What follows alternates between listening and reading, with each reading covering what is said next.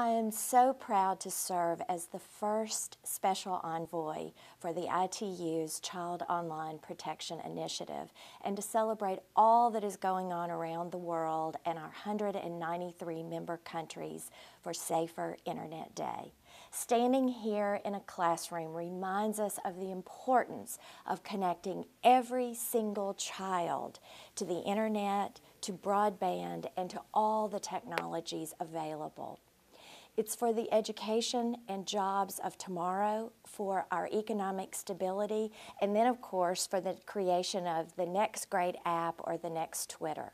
So we also must help our youth learn to navigate and act securely in this new digital world in which they will spend their entire lives. Empowering students and teachers alike, policymakers, regulators, ministers, and the ICT community. From training in schools around the world, with hackathons, following best practices, updating our laws and policies as necessary. It is crucial that ICTs are used responsibly and safely for all of us, but especially for our very youngest global citizens.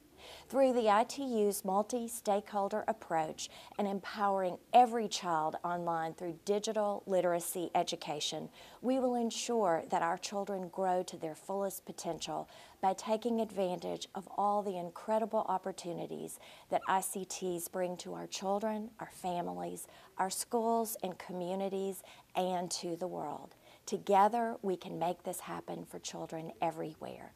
They deserve nothing less, for they soon will be the leaders of tomorrow. Thank you.